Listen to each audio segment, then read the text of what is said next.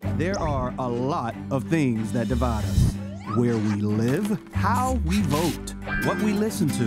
And do I even need to mention sports teams? Because some of y'all are crazy. Except for me, because my team is going all the way. Yeah, baby. Anyway, where was I?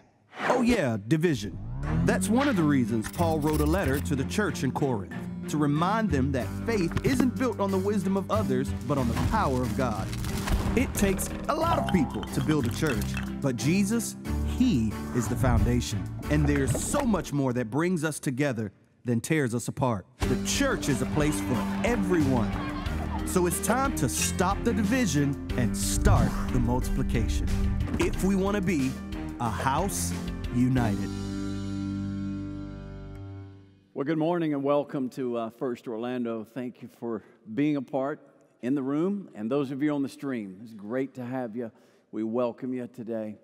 You know, listening to this moment Danny was sharing with us about how many families and how many lives have been affected through our Center for Pregnancy, through also One More Child. It's just mind-boggling that we get to be a part of something like that. And as Irma said, there's a place. I think probably if Paul could step into this room today, he would say to us, would you please grow up? That's it. Would you please grow up? The answer for a house divided is grow up. Now think about it. For those of you that have small children, for those of you who were once a small child, for the rest of you, I don't know what to say about you, but do you remember when you were a small child? Everything revolved around you. Remember? Everything revolved around you. If you didn't get your way, if you didn't get your toys, if you didn't get food, it's not good. And what about dependency on others? Totally dependent. You couldn't feed yourself. You couldn't do anything for yourself. So think about what Paul is saying, grow up. He compares the church in Corinth to infants. And he tells them, guys, we got to grow. This is what we find in the 3rd chapter of 1 Corinthians. If you've got a Bible, open it there. If you've got your phone or you've got an iPad or some way to do it. If you're on the stream, you may have access to a computer. Just get somewhere where you can look at a few verses with us. This is a series through the letter we call 1 Corinthians, and it's just so practical. This is as simple and as practical as it can be. So if I had to point to the problem in the church in Corinth, I would not point outside. Yes, they were in a Greek culture. Yes, there was a temple right up above them that had 1,000 prostitutes who would come down and work the city. Yes, immorality was accepted and encouraged by everyone. But that wasn't the problem. The problem wasn't what was happening on the outside, it's what was happening on the inside of the church.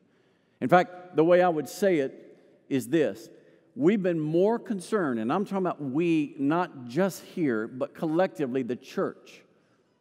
We've been more concerned about the world around us than the immaturity in us. That's why there's a stroller on the platform. It represents people who need other people, but need in depending on. It represents those who have not grown up. And we're going to add a few more things to it in just a second. But I want us to go to the Scripture, and there's really two things that I want you to notice, all right? Number one, you have to assess who are you. And by that I mean, are you just a mere human, or are you something spiritual? And it'll make sense when we read it in a minute. Who are you? The second question, where are you? God has a place for you. He's got a field that He says we're all to work in. He's got a place for you. So where are you? And then the last would be just, so what do we do about it? But I want you to read with me, starting verse 1, chapter 3. But I, brothers, could not address you as spiritual people, but as people of the flesh, as infants in Christ. I fed you with milk, not solid food, for you were not ready for it. And even now you're not ready for it. You're still of the flesh. For while there is jealousy, strife among you, are you not of the flesh and behaving only in a human way? For when one says, I follow Paul, I follow Apollos, are you not being merely human? That's interesting. He uses that term to describe Christians that are not aware of the spiritual reality that should be happening in them. So let me just say this. If you're in this room and you've never put your faith in Christ, and you've never trusted Him, you've never found a church, you've never plugged in, you're on the stream, and that would describe you, this message really is for the church. But it is for you as well. It's just we apologize for blaming you for the country. We apologize for blaming everything around us for the way things are going. Listen, the greatest need in this country is for the church to stand up and be the church. Quit being infants and be the adults that God called us and created us to be. We're not merely human. There's something powerful that resides in each one of us. And so He calls us to that. How many of you are having a birthday today? Anybody got birthdays today? I know Kirk, who serves. You got a birthday today? Happy birthday. I'm not going to ask you how old. Who else has a birthday? Mac, you got one? I'll go ahead and tell you, Mac's 85 today, so it's so good to have him in the room. No, he's not. Maybe feels like it, but. Anybody, any other birthdays? Got anybody? Okay. This country, and especially our culture, just knows how to celebrate birthdays. I'm telling you, I've watched a change when our kids were little. When they turned 1, it was pretty much a, hey, here's a little cupcake. Happy birthday. You know, some gifts and things. Now, we're renting out Disney. I mean, it's like, what happened? They're 1 year old. They don't know anything. They're not going to remember this. And we're spending how much on this birthday? It's unbelievable. Don't you wish the church had a way to celebrate spiritual growth the way we do physical growth? Wouldn't it be awesome if we got excited when somebody was able to grow in their faith enough to do something that God told them to do and they've never been able to do it? That's what Paul is saying. So I'm going to put some things up here that I want you to do something. I want you to find yourself in one of them, okay? And these are modes of transportation. If the parking lot were filled this morning with the mode of transportation that corresponds to your spiritual age, what would we have in the parking lot today? Just think about it. What would we have? Because every one of these correspond to a physical age of your life. In fact, there's one we need to make sure it's, yes, right here. There's a time in every one of us we're infants in Christ. That's the term he uses. We're babies in Christ. We don't understand things. We just know we belong to Him, and we start a growing process. So the big question is, are we growing? Are there changes happening? And you say, well, how would you know? What about your marriage? Is it better? What about your relationships at work? Are they better? What about your dating relationship? Is it better? What about just the evidence all around you? Does it really speak that you are growing?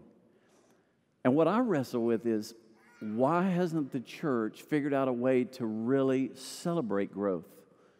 Or maybe this, why haven't we grown? I mean, Paul said by now you ought to be eating something other than drinking milk. So, for every one of us, we got two things happening in the room today. Some of us are chewing on this, and some of us are drinking this. And one of them is simply what you first drink when you know Christ and come to know Him. You need to be grounded in your faith and you understand things. But all of a sudden, there's something called meat where you're going a little further, you're understanding a little more, and all of a sudden, it's becoming a lot more interactive. So why don't we have more growth? I sat down and wrote down some things. Number one, we have confused something. We have confused that growth is information, not transformation. Let me explain. We think the way you go from a stroller to a tricycle is you're able to recount the books of the New Testament, all 27 of them. And if we can teach our people every book and know how to recite them, we got it. No, we don't. Or, hey, I know how you go from that to that, to the bicycle. You know the kings of the Old Testament and the dates when they served. No. For a long time, the church has been focused on information. The Bible is focused on transformation. It's all about the change that happens in you, not just stuff that we learn or that we hear. Second thing is, we value showing up over serving. Think about it. Sometimes we pat ourselves on the back because, hey, I made it. I made it to church 3 times this month. 3 times I was there. You know what? That's awesome. But what are you doing? It's not about just showing up.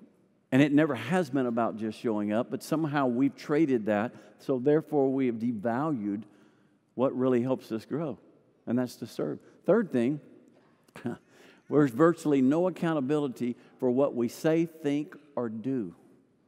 As a Christian, as a part of the church, we say things, we do things, we post things, we respond. I mean, everything we do, it's like there is no accountability.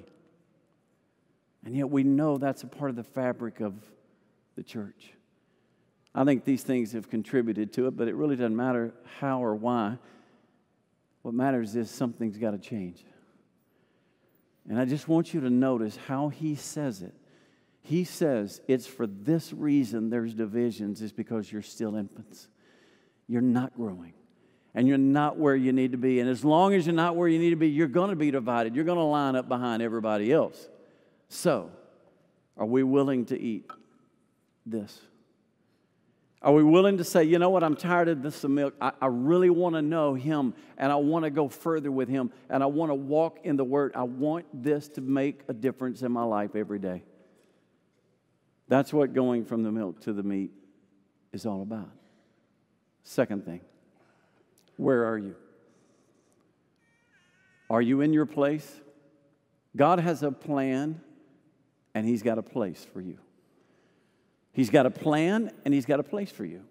In other words, every one of us who are Christians, every one of us who are believers, there's a place for us. And Paul says God's got this field, and we all have a part to play and a role to play. Are you where He wants you to be? So let's read the next part of this. It starts in verse 5. What then is Apollos? What is Paul? Servants through whom you believed, as the Lord assigned to each. I planted, Apollos watered, but God gave the growth. So neither is he who plants nor he who waters is anything, but only God who gives the growth. He who plants and he who waters are one, and each will receive his wages according to his labor. We are God's fellow workers. You are God's field, God's building. Now, let's talk about that just a second. Man, Paul just says, Apollos, myself, we're just servants. We're just doing what God gave us to do. And I'm not better than Apollos. He's not better than me. In fact, there's no one servant better than another. We're just doing what God called us to do. Now, I want you to think about something as you listen to what Paul's saying. In the church and in the kingdom of God, we have forgotten that every part matters. Every place matters in God's field. There's not one servant that's better or more important than another servant. And what Paul is trying to go against and counter is why you guys are following this guy and following that guy. We're all the same. We're all the same. Think about it. I grew up in the church thinking that if you got on the platform, you mattered more than if you didn't. Until I remembered and met some ladies who rocked the babies in the nursery and realized if it weren't for them, we couldn't even have church. They were the most important ones in my opinion. And I would go back to the nursery, literally. Take time out in a service before it started or as it's starting, and I'd walk back to the nursery and I'd go in and say, ladies, I want you to know how much I appreciate you. And I want you to know people don't know you're here unless they have a child and they don't see you and you're not on the platform. But I'm telling you, God knows you're here, and I want to thank you because you matter. You are important to this church. And you know what I believe? They're just as important as I was. Just as important. And guess what? A lady who is spending time or a man who's spending time helping us with the children, rarely does a 6-month-old baby look at them and go, I just want to thank you for being a faithful, faithful servant. I want to thank you for using your gift to help me. They never hear that. But His Word says it. And so what Paul is trying to get through to them is, guys, quit and putting one of us up here and no, we're all the same. In fact, the way I would say it is this. God doesn't have any celebrities, only servants. There are no celebrities in God's field. And He said, you quit putting them in that chair.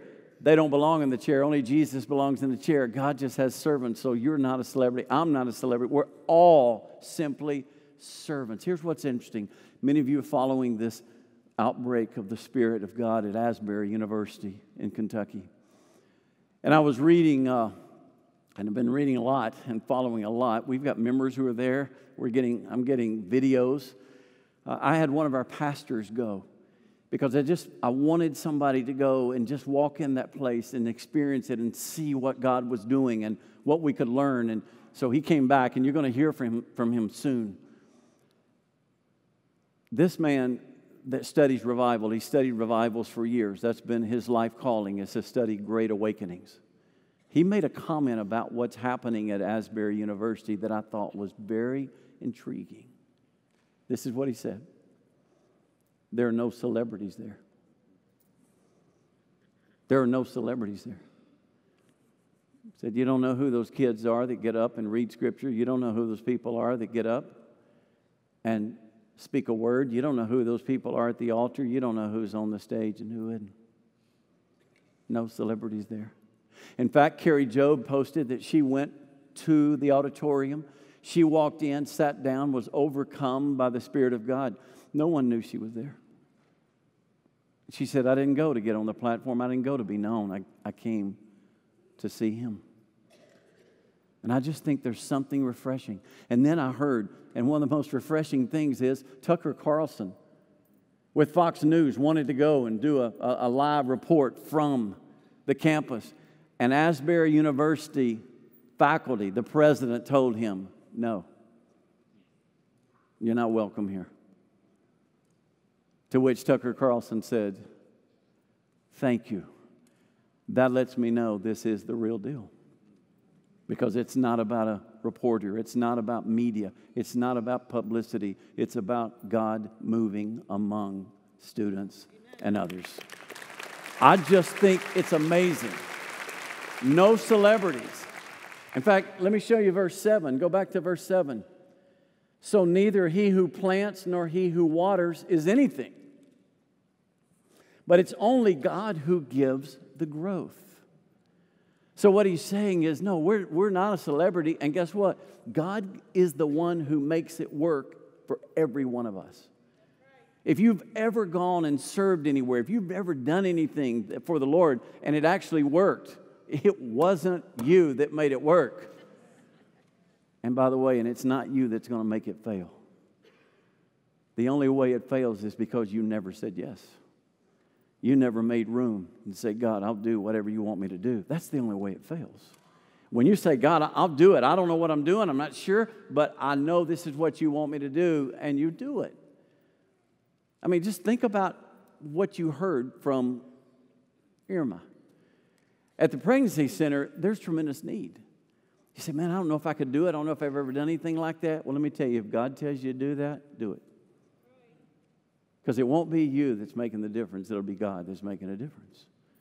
Quit taking glory from God. We are not celebrities. We are servants of an almighty God. And if anything good happens, give Him the praise. I got this text today.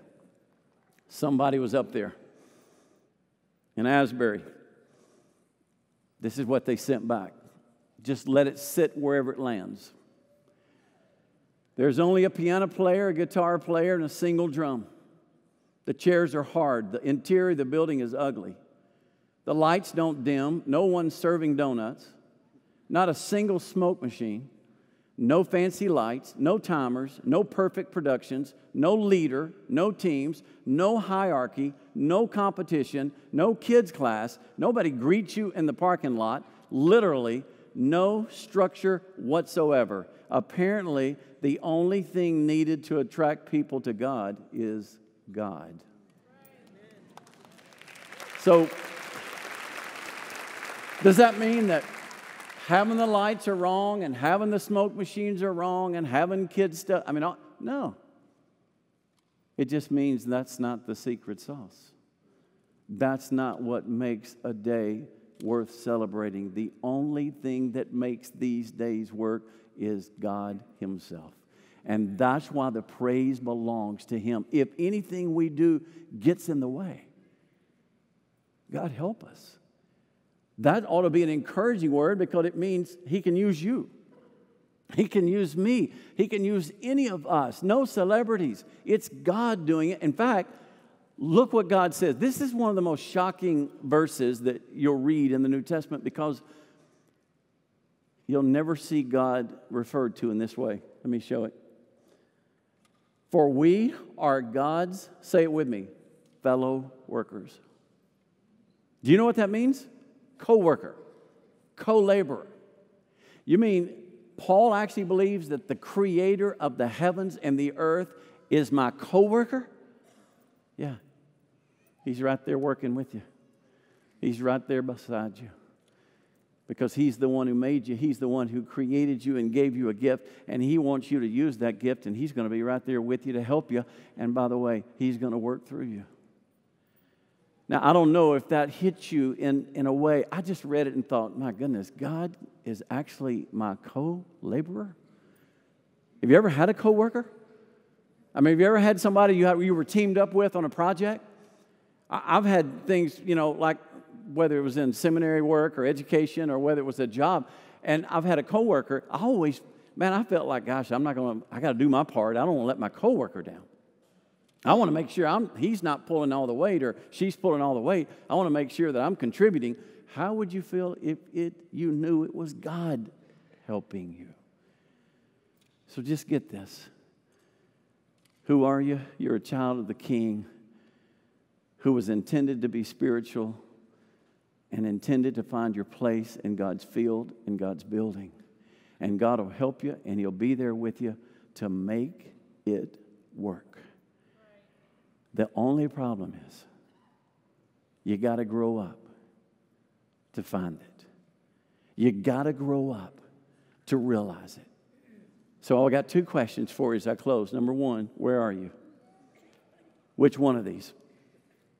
Which one best pictures you? You say, well, David, is the bicycle the last thing? Nope, there's another one. You get the keys. You get the keys. These are the keys to a Ram pickup that I happened to drive this morning to church. When God gives you the keys, that's when you know. God, thank you. But you don't give keys to somebody who's on a bike. You don't give keys to, please, not to someone on a tricycle. Let's just be honest. This is church. Let's confess. How many of you drove underage before you should have? Raise your hand, and I'll be the first. Okay, how'd that work out for you? Man, I had a truck. It was my pride and joy. I'd saved my money, $300, and I bought it. By the way, drove it 3 years and sold it for $300. I did all right on that deal. I loved that truck, but I drove it before I was supposed to. And I invited these two girls to come over and go on a ride with me. I go around the corner. I didn't know the door latch wasn't working properly on the passenger door. One of these girls goes rolling into somebody's yard.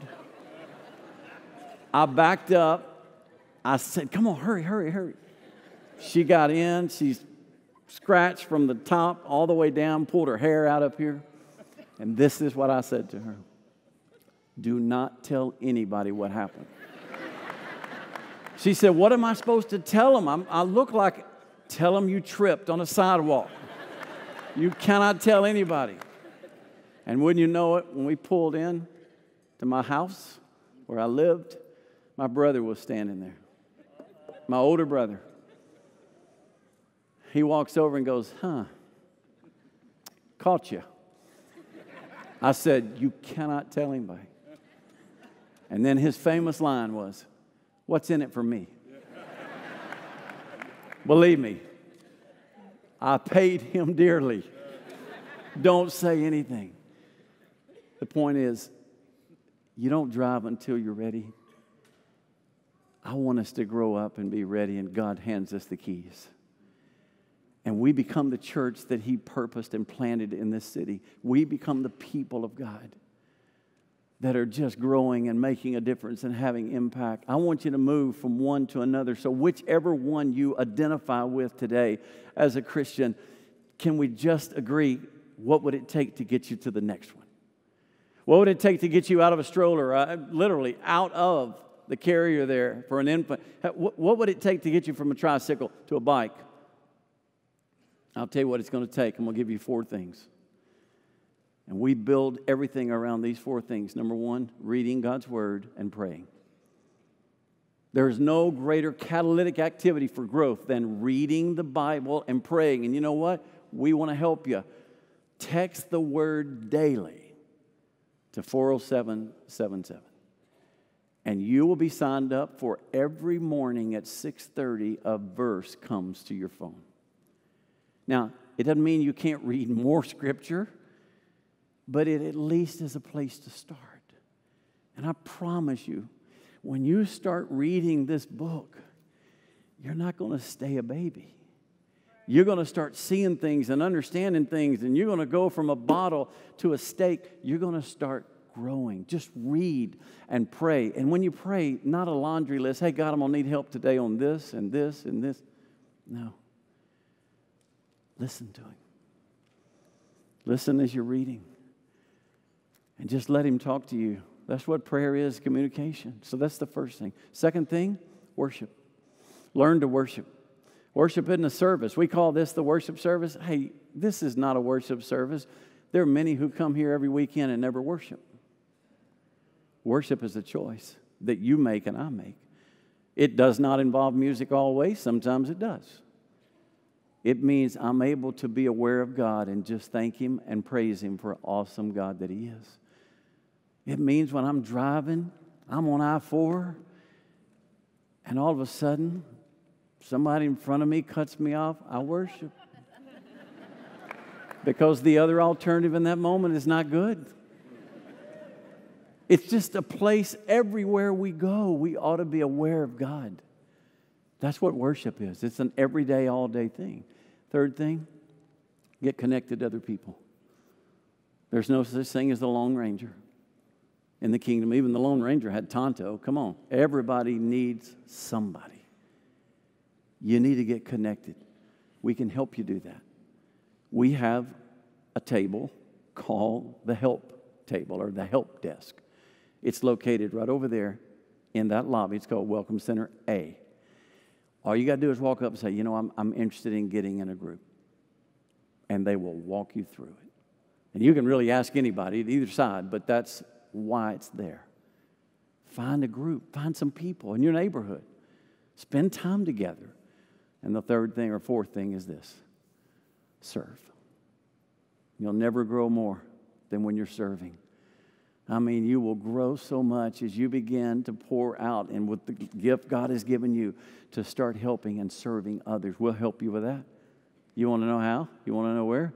Text the word serve, 40777. Just remember that number gets you in heaven. So just text the word Serve.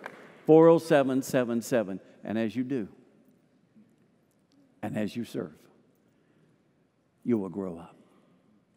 And we will become what He had in mind when He placed us here. So for just a moment, I want you to bow together. I want you to think, where are you? Have you found your place? And who are you? Are you an infant? Are you an adolescent? Are you preteen? I mean, who are you in Christ? Or are you just merely human? No spirituality at all. Lord, I'm just asking that for all of us, grow us up. And thank you that, Lord, I can't believe it, but you want to co-labor with us. You want to come beside us. And you want to use us. And I thank you, God. May we continue and forever grow in the grace and the knowledge of Jesus Christ. Amen. Hey, if we can help you, let us know. You can text the word connect.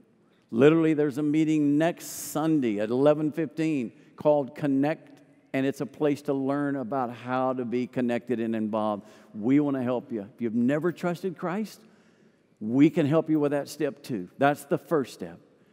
And there's so many more to come. God bless you guys. Have a wonderful Lord's Day. Thank you for being here today.